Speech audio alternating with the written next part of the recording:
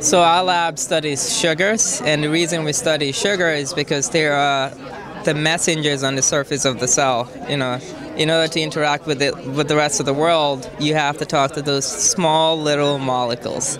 They're about 100 million times smaller than a meter. So our lab makes small molecules and chase them around on the surface of the cell. And once we can do so, we can tell you whether cancer metastasis occurs because X sugar is missing or Y sugar is added onto it. And you need a dedicated group of chemists to make this happen.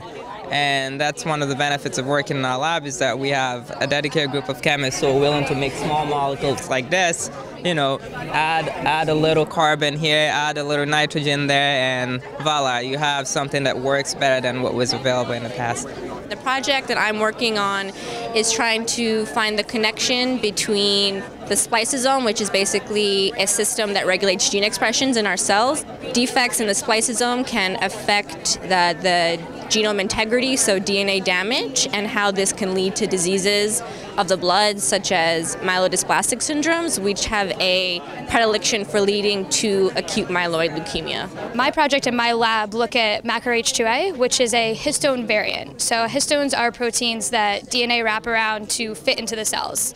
It condenses all your DNA into chromatin, and I look at MacroH2A, which is a histone protein, and its role in cancer, basically. So there are two different forms of it, and one form is significantly downregulated in cancer, and I'm trying to figure out what proteins are involved in making that downregulation and how that kind of affects cancer as a whole.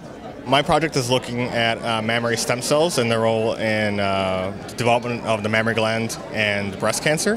Before this, I worked in industry as a biomedical engineer, and I wanted to go to an institution that had a strength in stem cell biology background.